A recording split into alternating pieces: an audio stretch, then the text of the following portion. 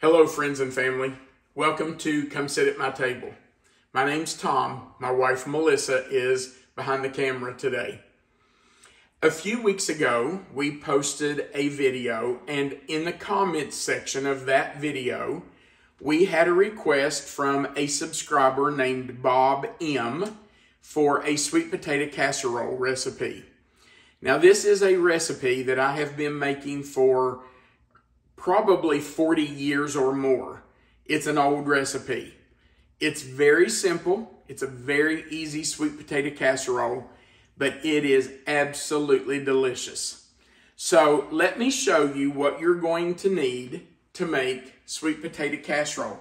There are actually two separate lists of ingredients because we have the casserole itself and then we have the topping. First, you're going to need a 2.5 pound can of yams or sweet potatoes. It doesn't matter which one you use. Yeah, they are a little different. They're not the exact same thing, but even though this says cut sweet potatoes in syrup, but honestly, I can't tell the difference. So a 2.5 pound or 40 ounce can of yams or sweet potatoes. You're also going to need a 1/3 cup of sugar, just white sugar.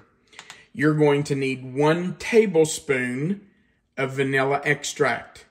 Now, I really like this clear vanilla that we get from our local Mennonite store, but any vanilla extract will work. You need 2 whole eggs, and you need 1 stick of butter. Now, Melissa and I do not use margarine. We only use real butter.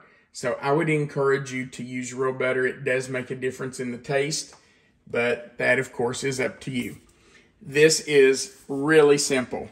You just drain and dump in your can of sweet potatoes. And you had already drained them, right? I had already drained them. I opened them and drained them because I didn't figure you wanted me to waste time on the video opening them and draining them. So that was already done. And by the way, we have also already heated our oven to 350 degrees. It's already heated and ready to go. And I have already sprayed our 8 by 8 inch baking dish. Now we just put in the sugar. We put in the 2 eggs. We'll also add our vanilla. And a tablespoon sounds like a lot of vanilla, but I promise you it's not. It's exactly what you need. So 1 tablespoon of vanilla, and then your stick of softened butter. Now, just make sure your butter is soft. If you don't have a stick that is already out on your counter, just stick it in your microwave for, I don't know, 7 seconds, 8 seconds, 10 seconds. You don't want it to melt. You just want it kind of at room temperature. You want it soft so it'll mix up well. You're still going to end up with some lumps of butter in your mixture, and that's okay. Those will melt during baking, but you don't want firm butter. If you have butter that's in the refrigerator and you don't want to soften it in the microwave, there's a really cool trick that you can use. Take a glass, not a plastic glass, but a glass, and run hot water in it, as hot as you can get from your tap. And let that hot water just run in that cup for a minute. Let it sit for a minute or so the glass is really hot. Then just stand your stick of butter up on the end and put your glass down over it. And let it sit there for 2 or 3 minutes. The heat from the inside of that glass will soften your butter. Now, you don't want to leave it too long. It might melt it. But that's an easy way to soften your butter if you don't have it already softened. Melissa and I do not refrigerate our butter. We have not refrigerated our butter our entire married lives. We leave at least 2 or 3 sticks out on our countertop. If we buy it in bulk, which we usually do at Costco, we freeze part of it we put a little bit in the refrigerator, but every time we use a stick that's out on our counter, we put another one out in its place. We always have at least 2, usually 3 sticks out on our counter at a time. And we're just going to let this mix, make sure that the sweet potatoes or the yams get broken up really well. You don't want any big pieces of those in your casserole. And you want your butter broken up as well as you can get it. But you're going to have chunks of butter in your mixer. Now let me scrape this off, and then you can look at, I'm going to do this backhanded because I'm left-handed. So let me try to get this all off of here.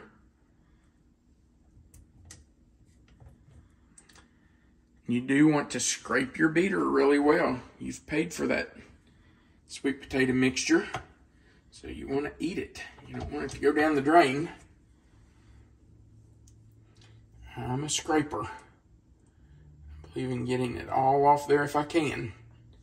Sometimes you can't get every speck of it, but you get most of it. All right, can you see down here how there are still some chunks of butter? See here, it didn't completely mix up, and that's okay. That's because your other ingredients were a little cold, and so they just kept your butter from, and you don't want your butter melted. You want it like this. You can see there are just some pieces in there. And trust me, those will melt, and they will be really good in this casserole. So I have an 8-inch square baking dish, and I have sprayed it really well with nonstick spray. And we're just going to dump our casserole right in there. And yes, we're going to scrape it all out.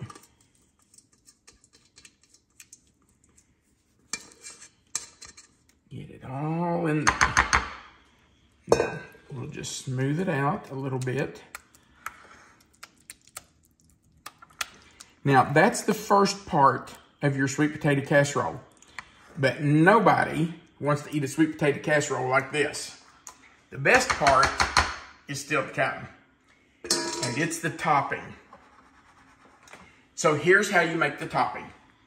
You're going to need 1 cup of brown sugar. Now, I almost always buy light brown sugar. But if all you have is dark brown sugar, that's fine. I just prefer light.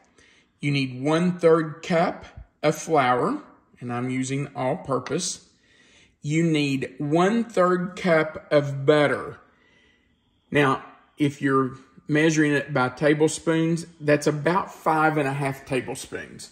But it's roughly 1/3 cup. You know, if you're a little over, a little under, it's not going to hurt anything. But about 5½ tablespoons. And then you need 1 cup of broken pecan pieces. I have not ground these up like I would do if I was doing a cheese log or a cheese ball. I've just broken them into pieces. I took a whole pecan, broke it in half, and then in half again. So some of them were really big. I broke into 6 pieces, but you just want to break them up a little bit. So in a large bowl, we're going to put our brown sugar, our flour, and our butter. And I'm going to start with those 3 ingredients, and I will just kind of work those together in there. You can see that my butter is soft, and I will just kind of work it into my flour and my brown sugar.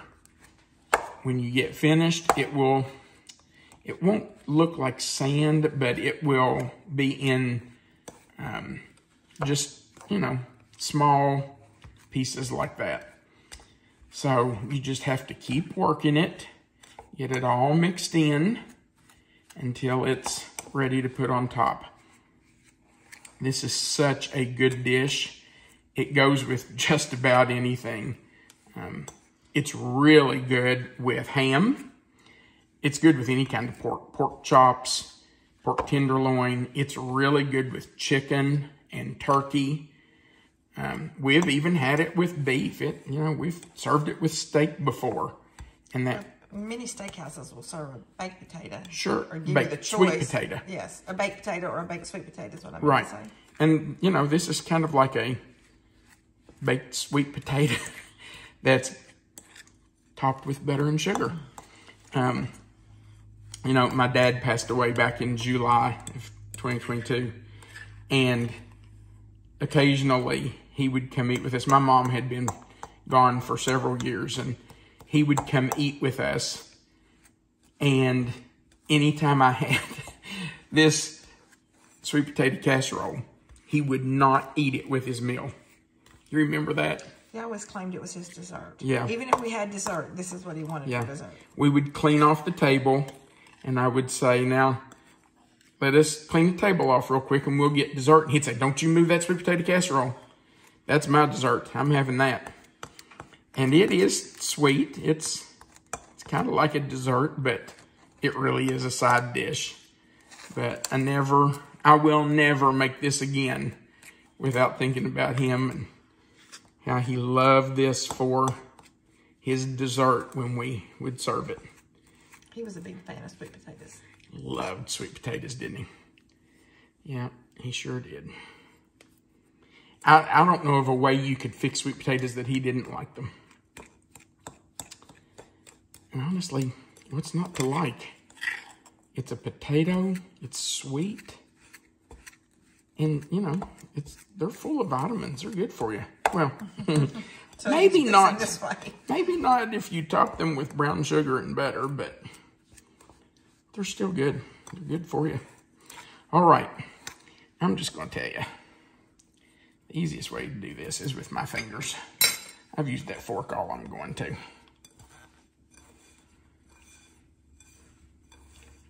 Just mash it together.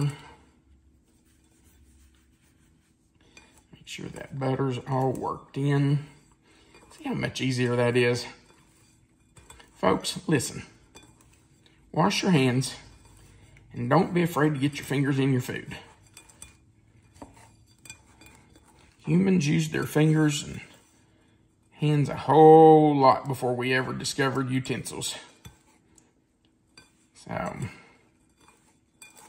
don't be afraid to get in there and use your fingers. Play in your food a little bit. All right, I think that's pretty good. Now, you can see that's kind of like wet sand. Look at that. See how it kind of sticks together when you press it, but then it just kind of falls apart? So, just get in there and work that butter in. Now, we're just going to take this and sprinkle it right on top. Yes, there's going to be a thick layer. That's exactly what you want. You want it covered well. And when you get it all on there, if you got a spot or two that doesn't have enough, move some around. Put it all in. And just spread it out. Make sure everybody, because nobody wants to get a bite of sweet potato casserole without some of this topping. Woo! It is delicious. Melissa and I are actually, we've already eaten today. We met some friends for Mexican food.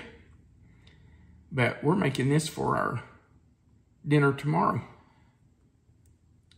So, we will be eating this later. All right, that's it. What about your pecans? Oh, forgot my pecans. I was supposed to stir those in there. You know what? It won't matter. I'll just put them right on there. Oh, they were supposed to be stirred? They were. They were supposed to go in with the brown sugar after I got it mixed up.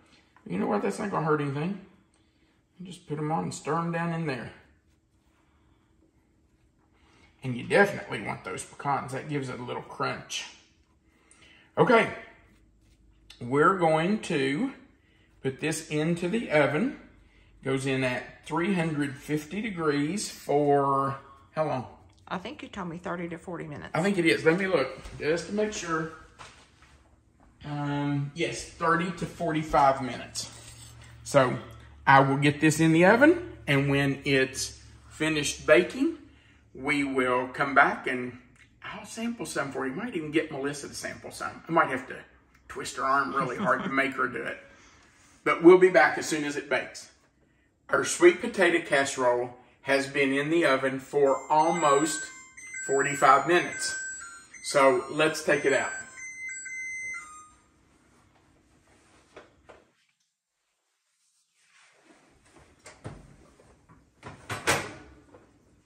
Oh yeah.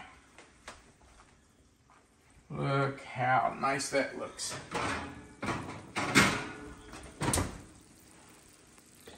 Now you can see that it is really hot and bubbly. It needs to sit for at least 10 to 15 minutes before we dish it up and serve it.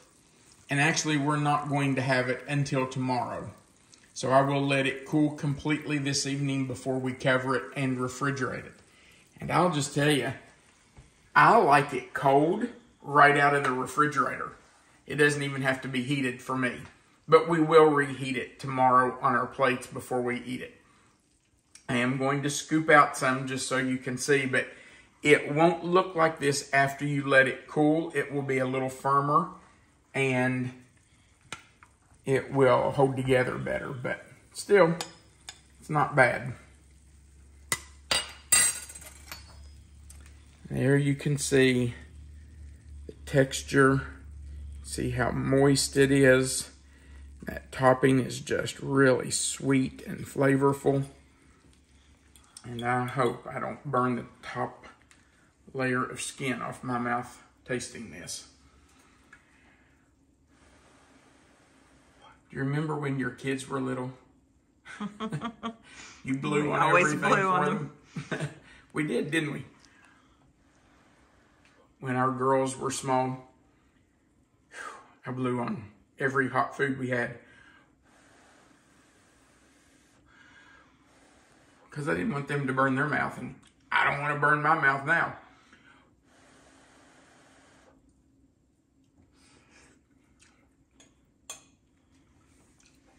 That's hot.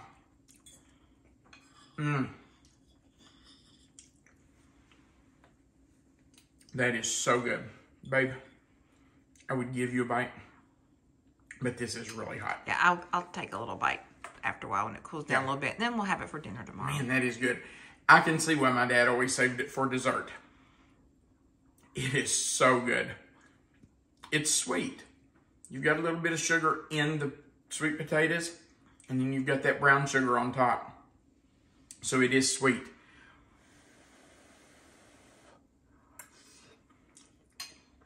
Man, that's good. Delicious. All right. If you would, click the thumbs up so we know you liked our video. If you haven't already, click the subscribe button and the little notification bell beside of it.